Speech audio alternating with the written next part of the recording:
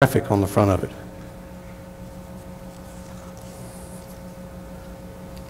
We're looking today at a subject that we must look at because of the day in which we live. God made us male and female.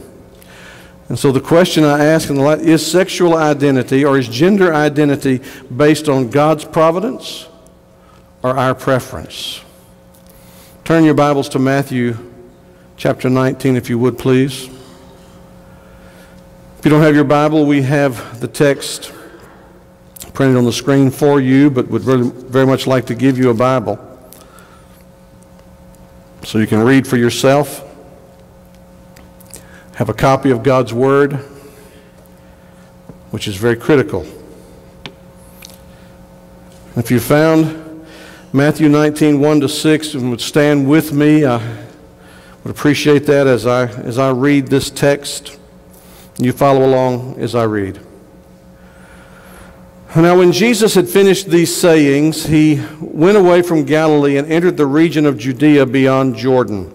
And large crowds followed him, and he healed them there. And the Pharisees came up to him and tested him by asking, "Is it lawful to divorce one's wife for any cause?"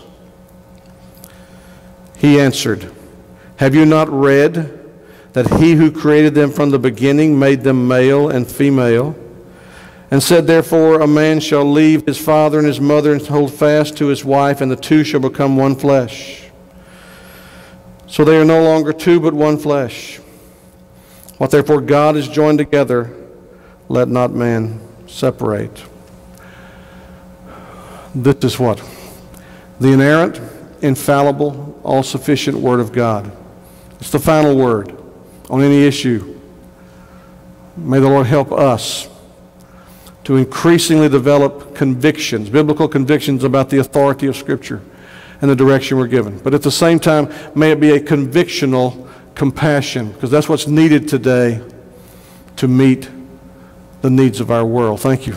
Please be seated. Whether you know it or not, whether you like it or not, there is a sexual tsunami headed toward this country of ours. Its waves are gathering strength and are approaching from the west coast, the east coast, the southern coast, and even our northern borders. In many instances, church as we have known it will be swept away in a social tidal upheaval that will leave nothing but moral devastation in its wake. However, there is a place that we can flee to if we want to withstand the sweeping waves. That place is the solid rock, which we've sung about, where by faith we will stand when all other ground is sinking sand.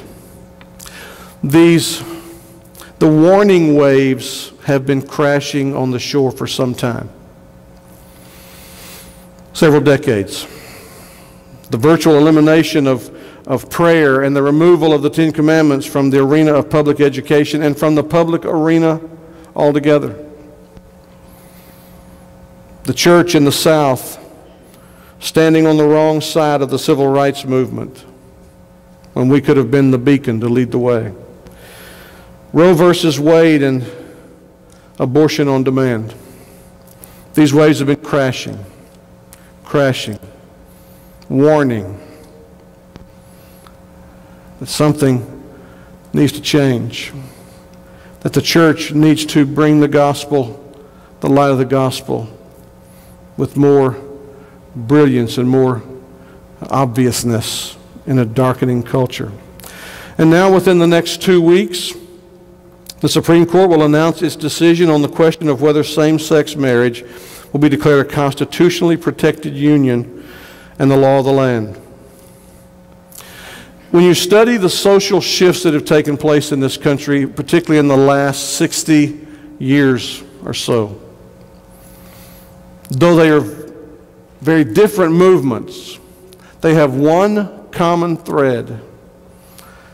And it's the sentiment that's expressed in Psalm 2, When we're told about the nations and the heathen who rage when they say, "We will not have this God rule over us." This is the brave new world in which we live. But I would submit that perhaps the final assault, or the most obvious assault on the authority of God to be God, is the celebration of gender reassignment, highlighted by the transition of Bruce Jenner, the Olympic decathlon gold medalist, his transition to Caitlyn Jenner. The official term for this, and you need to know this term, I want you to write it down, is gender dysphoria. Now, you know the word euphoria. Euphoria is a good feeling, euphoric. Dysphoria is a bad feeling.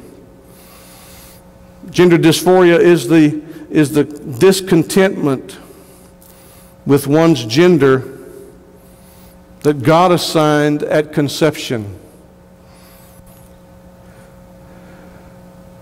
It expresses itself primarily in a very small percentage, usually of men, who will say things like, "I'm a woman trapped in a man's body."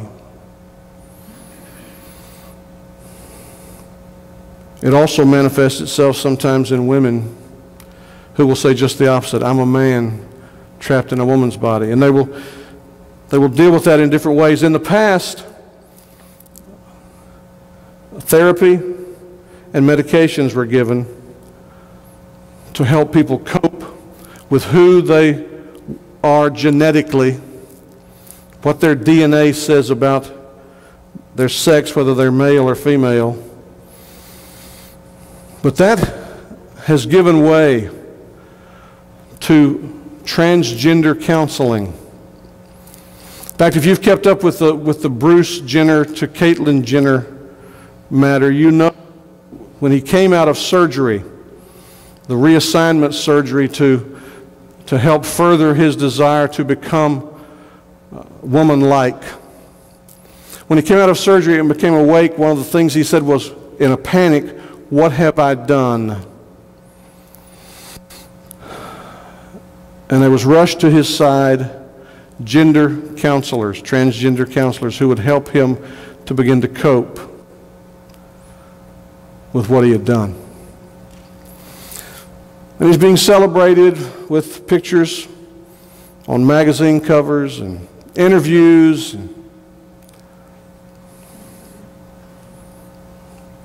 But statistics tell us that his celebration will be short-lived.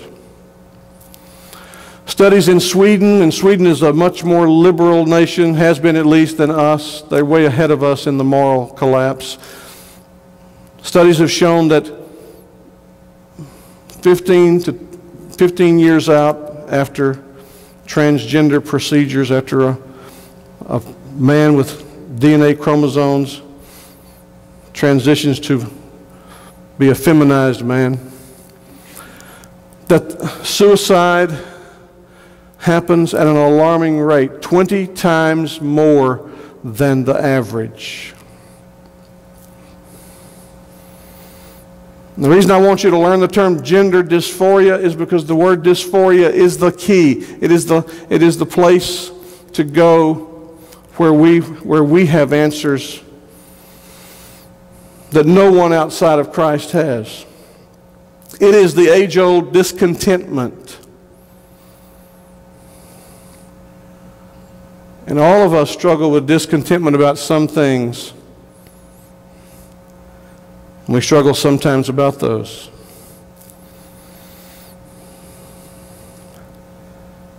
There is a better way. We have the answer. And the picture of fleeing to the rock that is higher than I am, to the safety place as the tsunami approaches, I want you to get it right in your minds. It's not a picture of us hiding. It's a picture of us getting on solid footing so we can extend a hand a hand of convictional compassion to people who have lost their way, who struggle not knowing what the best solutions are. Because you see, you can have hormonal injections, you can have gender reassignment surgery, but a man, biologically, according to DNA and chromosomes, is still a man, even when he wants to look like a woman. And a woman is still a woman, even when she wants to go through all those things to take on manly characteristics. In fact, you could say that the best you have is a feminized man. It's very interesting in our men's fraternity study that Robert Lewis talks about the soft male,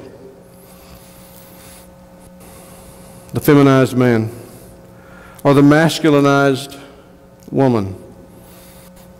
That's what we need to know today is whatever you understand or don't understand about this trend that is now being celebrated, and folks will be forced right into our faces, just like same-sex marriage, just like abortion, it's going to be pushed into the face of the Church of Jesus Christ. And we need to be ready to respond. And our response should not be push back. In fact, I would submit to you that kind of response is what's led to the mess we're in today. So I want us to think for a few minutes this morning on what the Bible has to say on this matter. We'll consider two things under that: the horror of sin and the hope of the gospel. Then the second thing I want us to see is what the church should be and do in speaking to this matter. First of all, does the Bible say anything about this? Well, yes, the Bible speaks about the horror of sin. And whether the culture calls the transgender or the gender dysphoria issue, whether they call it transsexualism or transgenderism or gender identity disorder or gender dysphoria, this desire to change one's sex or to fulfill the role of the opposite gender, whether you call them transsexuals or transgenders, the Scripture makes some things plain. You've got to go back to our text in Matthew 19. The Pharisees came to Jesus to test him, to trick him. Is it lawful to get a divorce for any reason? Who was teaching that in that day? Nobody was teaching that. But that's the question. And Jesus moves right through their trap and basically says, until you understand the implications and the application of the creative power of God, none of these other things will make sense to you, and you'll be making them up as you go. Jesus does not say in this passage, well, now, let's consider the causes for divorce, grounds for divorce. Have you not read that in the beginning God made them male and female? In the wisdom of God, two sexes would very best demonstrate His glory and His goodness. In fact, you remember in Genesis when He created male and female, having said throughout the whole week of creation, it is good, it is good, it is good. When He came to create male and female, He said, it is very good. The study that our ladies are going through, the first thing they tackled was gender matters. When Jesus says this to the Pharisees in Matthew 19, He is quoting Genesis 1:27, the very creative activity of God. Parenthetically, let me say, this is why we've been saying this for years, sending out a warning for years, that it's absolutely essential that you embrace Genesis 1 through 11 as history. Because if it's history, then an argument must be made as to why we would move away from history, why we would change historical reality. If it's myth, if it's just a legend told, or as Miley Cyrus said recently, the fairy tales of the Old Testament, then you don't have to factor it in when you're talking about any social issue. But Jesus teaches us here that Genesis 1:27 is key and critical to understanding the nature of relationships and the well-being of a society. God created man in his own image. In the image of God, he created him, male and female, he created them. There's some fascinating things happening in the cultural arena. In the past, if you keep up with these sort of things, you know that you hear about LGBT, lesbian, gay, transgender, bisexual, LGBT. But the letters have swelled. It's now LGBTQIAAP. Lesbian, gay, bisexual, transgender, queer, questioning, intersex, asexual, allies, and pansexual. And it will continue to swell. And we must wade into this arena, not run from it. Wade into it and say, male and female are the two sexes that the all-wise God determined would be the expression of his creative power. In Psalm 139, the psalmist speaking in verses 13 to 16 says, "You created my inmost being. You knit me together in my mother's womb."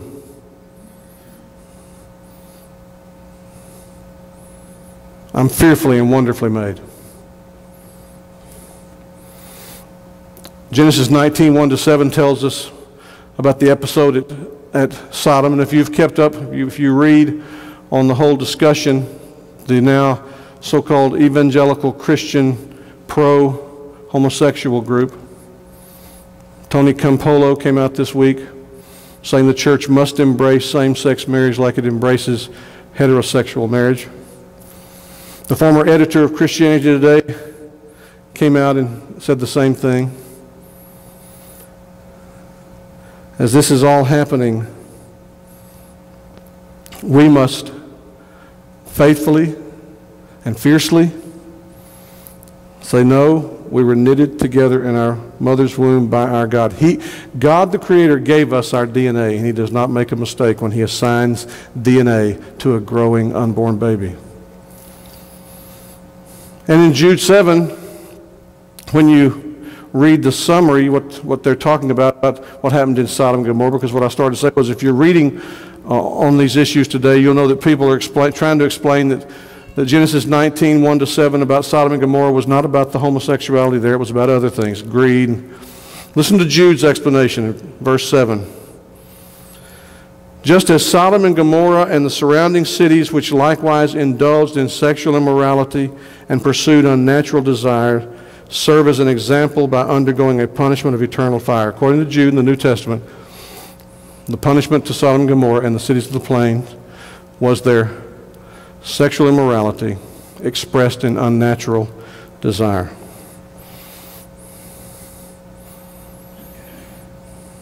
Romans 1:18-32. I only have time to read it to you today, but you need to study this passage, because in this passage is an explanation of what the wrath of God looks like when it comes upon a society. Verse 18 says, "The wrath of God is revealed from heaven against all ungodliness and unrighteousness." That's two summaries, a two-word summary for the Ten Commandments. Ungodliness is our relationship to God. Unrighteousness is our relationship to one another. Of men who by their unrighteousness suppress the truth. They try to hold down the truth, cover the truth, do away with the truth. What can be known about God is plain to them because God has shown it to them. His invisible attributes, his eternal power and divine nature have been clearly perceived ever since the creation of the world and the things that have been made, so they are without excuse. For although they knew God, they did not honor him as God nor give thanks to him. This is the battleground today. All these different manifestations of moral decay come together under one theme: we will not have this God rule over us. They became futile in their thinking, and their foolish hearts were darkened. Claiming to be wise. This is the wisdom of the world. In Virginia, in one of the school systems there, I believe it's in Fairfax,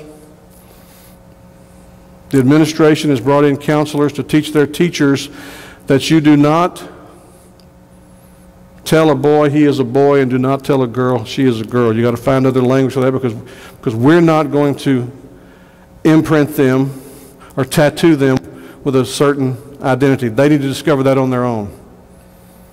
Decide what they are. Claiming to be wise, they became fools, exchanging the glory of the immortal God for images resembling mortal man and birds and animals and creeping things. Therefore, here it is, God gave them up in the lust of their heart to impurity, to the dishonoring of their bodies among themselves. We read that and we typically think, well, that's the unnatural intimacy of a man and a woman and a woman. I think you can take into this as well a man who wants to change so that he looks like a woman, dishonoring their bodies. They exchanged the truth, verse 25, about God for a lie and worshiped and served the creature rather than the Creator who is blessed forever.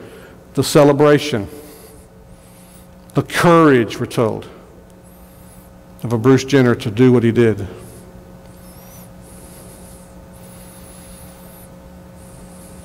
"26. For this reason God gave them up to dishonorable passions. The women exchanged natural relations for those that are contrary to nature. Men likewise gave up natural relations with women and were consumed with passion for one another. Men committing shameless acts with men, receiving in themselves the due penalty for their error.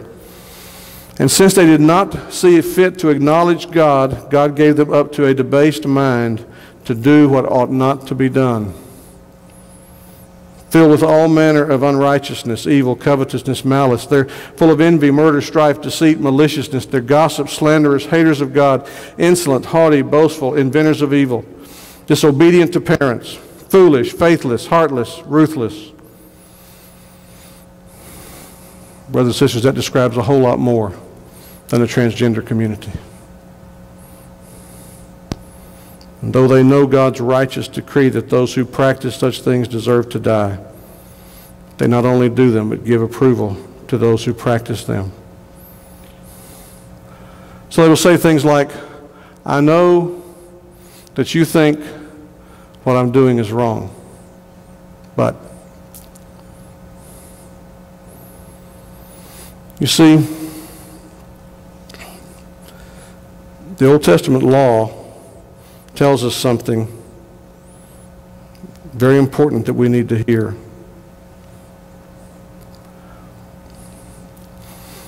And our ladies are learning about this in their study on Thursdays. I'll give you just one quote.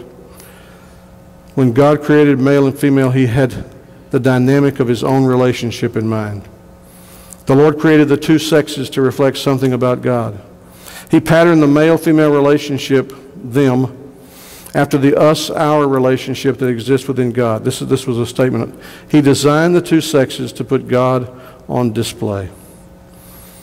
And anything that comes against that is contrary to the will of God and will have consequences attached to it. Deuteronomy 22:5 in the law. "A woman shall not wear a man's garment, nor shall a man put on a woman's cloak, for whoever does these things is an abomination to the Lord your God." I read that this week, and the Lord brought back to my mind, when I was growing up, one of the things that was kind of popular for fellowships and church gatherings was the womanless wedding. We would laugh and cut up and make jokes, and everybody had a great time, and then you realize, what was the church doing to itself?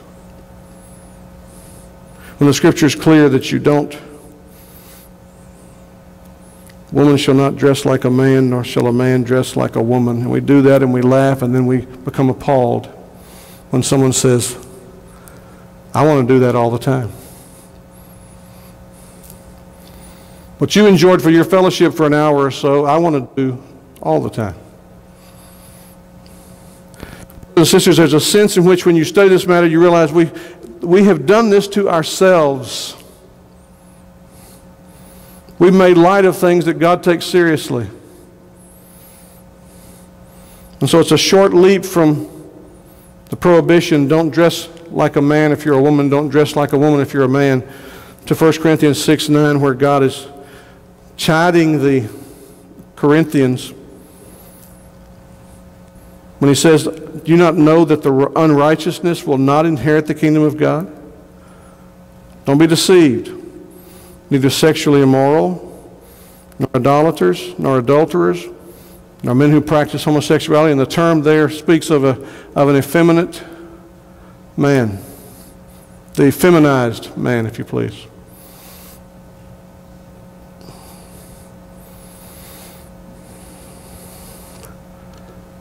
This has come now to our doorstep, and it's coming with a vengeance. Because I told you last week when we were studying that we don't want to be Pharisees, that the Pharisaical response to these kinds of things doesn't deter them, it feeds them. It provokes them. We could look at a lot more scripture because there's a lot more that can be said about the Bible's prohibitions on this whole gender bender idea. In fact, if you haven't heard about it yet, you will in some schools, that even the elementary, mid-high, senior high schools around the country, some of them are having gender bender days where the boys come dressed as girls and the girls come dressed as boys.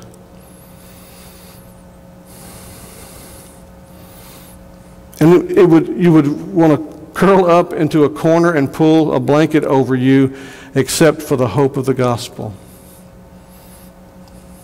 Yes, there's the horror of sin, but there's the hope of the gospel. Because that passage I just read in 1 Corinthians 6, verse 9, where he says, here's who will not inherit the kingdom. He goes on to say in verse 11, and such were some of you. But you were washed, you were sanctified, you were justified in the name of the Lord Jesus Christ and by the Spirit of God. And that's the key. Were. You see, I doubt there's anybody sitting here today who was transgendered and then was saved by grace and began to try to make part of the journey back that you can make back from that. Brothers and sisters, you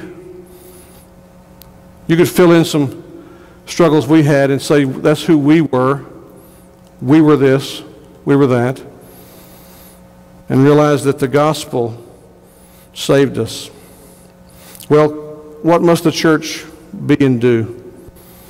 I think first of all we've got to learn biblical contentment and model it to our children. Our children need to see in our men what it means to be a man. David was a man's man. The apostles that blazed the trail, taking a message that was considered heretical by Jews and heretical by Romans and Greeks, they took the word nonetheless with boldness as men. You don't get the sense reading Paul or Peter or Matthew or John or Luke or hearing about these people, Timothy and Titus and Tychicus, you don't get the feeling that these were feminized males. These were men who, according to the definition of men's fraternity, who reject passivity, who accept responsibility, who lead courageously, and are not living primarily for now, but are expecting a greater reward, expecting the reward of God for a life lived in the body and the mind that God gave us, renewed by the Spirit. That's what manhood is. Womanhood is Proverbs 31. She doesn't sew making men's clothes for herself. She sews to cover her children. She cares for her household. Real womanhood. We need to learn in our lives biblical contentment and model it to our children. Because you see, dysphoria is contentment. And if they see us living lives of discontentment, then for them the gospel doesn't satisfy the deepest needs. But if we can live before our children, our grandchildren, as people who have joy in Christ, that Jesus Christ as I said earlier, more than all I need in Him I find. When they see the power of the gospel in our lives, we must learn contentment. Paul had to learn it. We do too. How do we speak to a generation that is facing ultimate discontentment and take steps that are considered drastic by us when they see us discontent and simply not willing to take the steps they're willing to take? Secondly, and quickly, we need to develop convictional compassion toward those who struggle with their identity. Because, see, the truth of the matter is, you'll never find your identity outside of Jesus Christ. You may not go to the lengths of transitioning in a transgender surgery and hormone treatment, but you don't find your identity outside of Christ. And we live in a day when all the moral boundaries are falling down, all the hedges built in by the Ten Commandments have been blown away, and people can sway so far off. We must demonstrate that we're absolutely committed to the creative power of God. As the psalmist says, He made us. We didn't make ourselves. And He's willing to remake us, make us over in the image of Jesus Christ by grace through faith. But it is rebellion, perhaps the highest form of rebellion,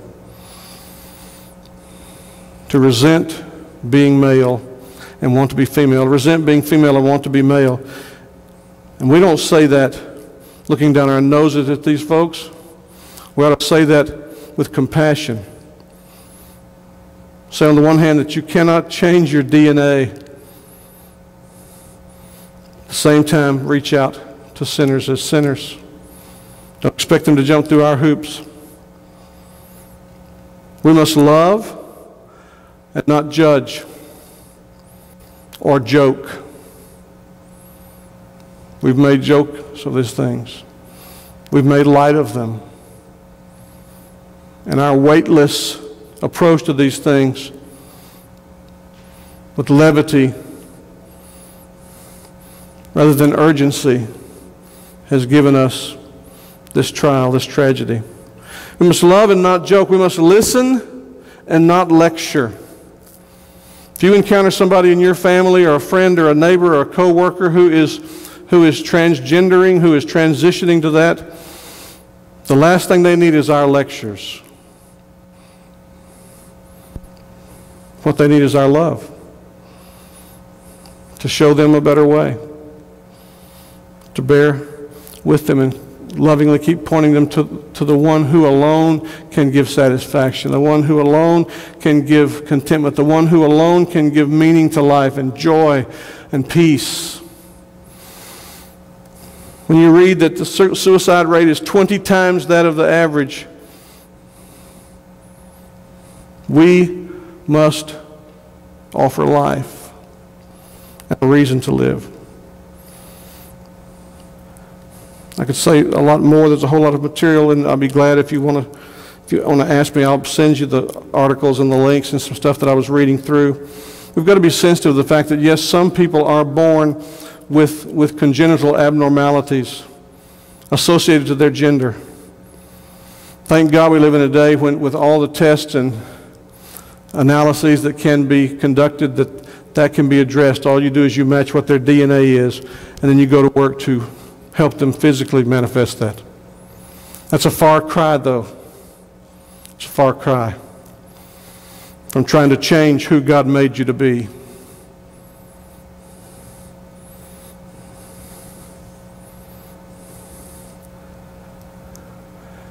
Such were some of us, such were some of you. There's a sexual tsunami coming. When the waves crash, they're going to be devastating.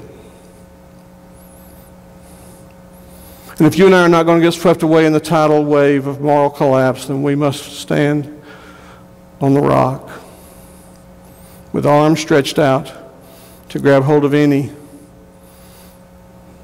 who we could rescue them introduce them to the solid foundation and footing of Jesus Christ. I want you to watch a video. Folks, the day's coming when we're going to deal with this up close and personal. Watch this video and grieve and then hope. You look at me now, I'm back to being who God wanted me to be as a man.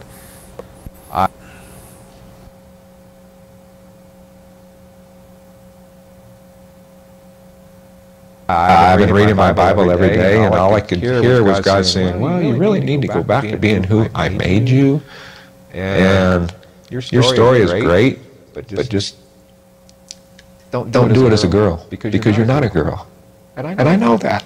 It just tears me up to think that I did all this, and I was a phony, I was a fraud, but I tried pulling it off. And people call me ma'am, and she, and her, and, you know, I had my long hair. I didn't wear much makeup. As you can see, I got lip liner, the eyebrows tattooed, which now I gotta live this way. But it's a great testimony, and I just want to try to help someone else before they make the same mistake I did. Everybody I told I was getting a sex change and blah blah blah. They all said, "Oh, if that's what you think is right, then go ahead and do it." You know, if you feel good about it, you know, that's what you want. Go do it. And how can that happen when you're supposed to be accountable for your brothers and sisters and help them out according to what I read? And they didn't do it. They did not do it. And to this day, they thought I was going to be a disgrace to them. That's why they didn't do anything. They just told me to, there's the door, it's okay, you know. But I always thought I needed to be important. And that's another reason, all the tattoos and the piercings, I thought, I'm going to be somebody someday. I want to be famous, you know.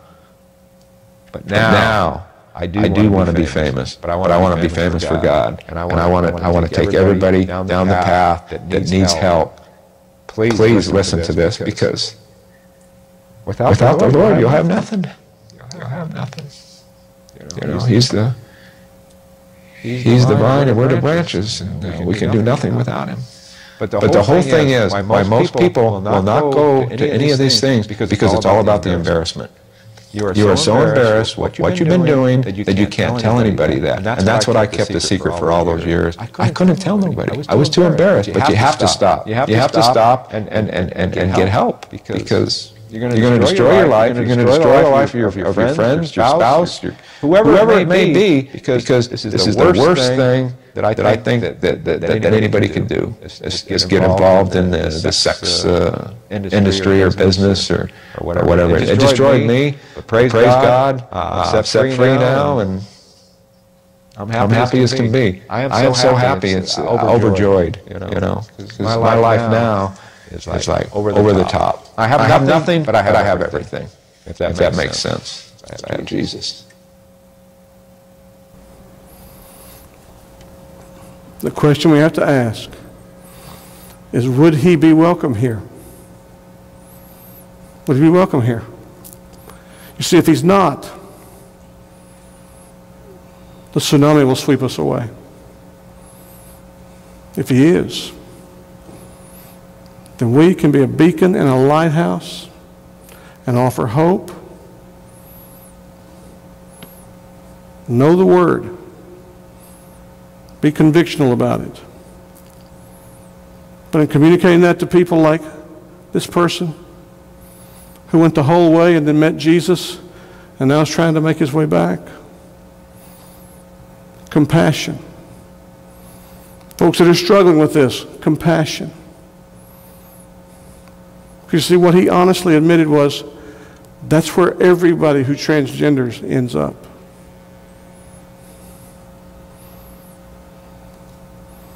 We pray to God we can get to them within that 15 to 20 year window when they decide the only answer is to take their own life. God has raised you and me up for such a time as this. May he find us faithful, modeling for our children the best of the two sexes God created, reaching out to those who've lost their way on this matter. Let's pray. Dear Holy Father, God and Father of our Lord Jesus Christ, we confess that we lack the wisdom we need to deal lovingly in a culture that hates what we stand for, that sees our convictions as barriers. And dear God, we need wisdom to hold to our convictions because they are true. And then learn to listen, because this fella and many like him were hurting deep down inside. And they went for superficial, traumatic answers. And we know that only Jesus Christ can fill the empty heart. So help us to love as Jesus loved. Help us to reach out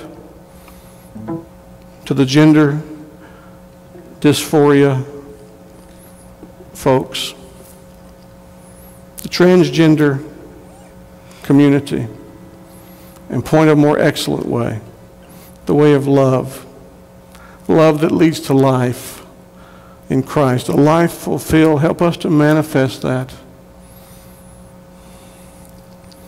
And we pray that you'll let us see the day when many are saved, and we can say, such were some of you.